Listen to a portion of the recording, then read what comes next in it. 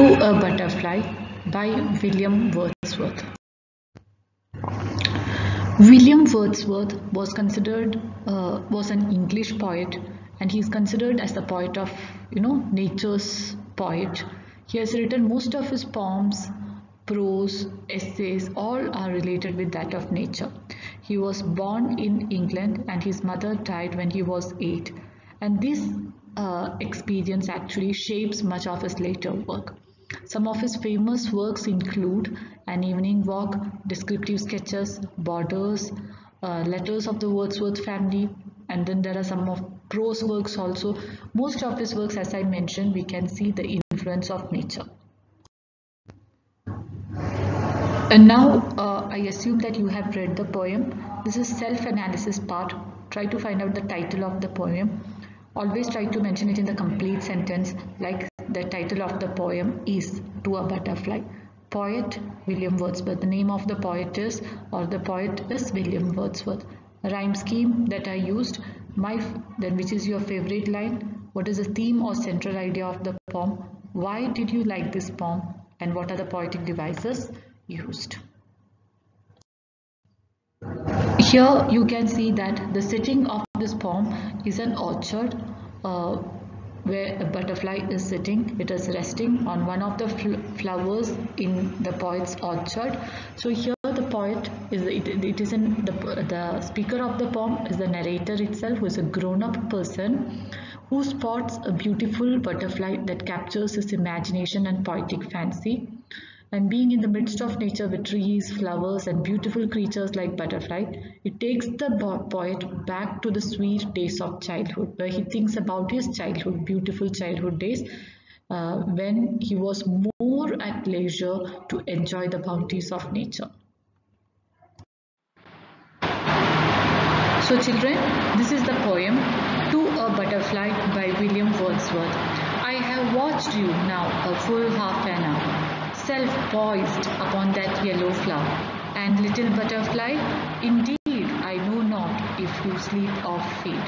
How motionless, not frozen seas, more motionless, and then what joy awaits you when the breeze has found you out among the trees and calls you forth again. So in this first stanza, the poet is talking about his observation that he was watching a butterfly for a full half an hour, and he feels like that butterfly is self-confident, self-poised in the sense like self-confident. He was watching that butterfly sitting on a yellow flower, and that butterfly was that much self-confident, and it is said, and he is calling, little butterfly, indeed I know not if you sleep or feed. So that means it was standing that motionless, and even he is not sure whether that butterfly is sleeping or whether it is sucking nectar from that yellow flower.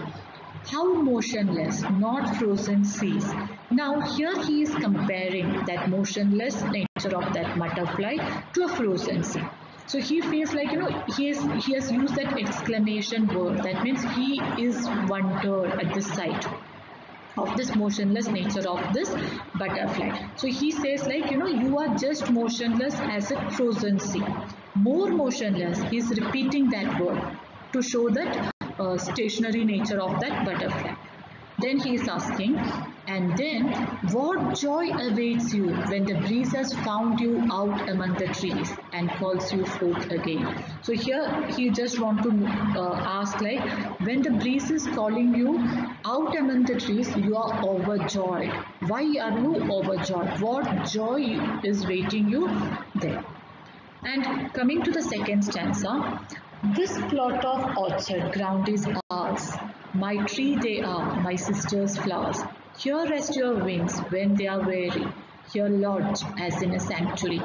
So here the poet is describing about that orchard. Now from that butterfly he is thinking, he looks back to his childhood days, and the sight of this butterfly, which is described in the first stanza, it is actually reminding him of his pleasant childhood days.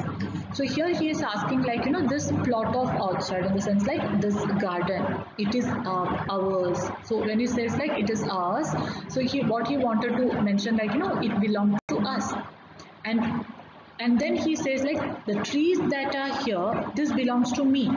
Okay, this belongs to me, and the flowers that are here, it belong to my sister. So he is telling like now you have that full right to stay here, because this uh, orchard ground belongs to my sister and to myself. So here rest your wings when they are weary. So when you are tired, you can rest your wings here, and here lodge as in a sanctuary, and you can take rest as if you are in a sanctuary. Then here he keeps on explaining like, come often to us, fear no wrong. Okay, so there is no need of feeling anything wrong. You can come, you can visit us whenever you want. Sit near us on the bough. So that means like you can visit here and you can sit on a branch that is nearer to us.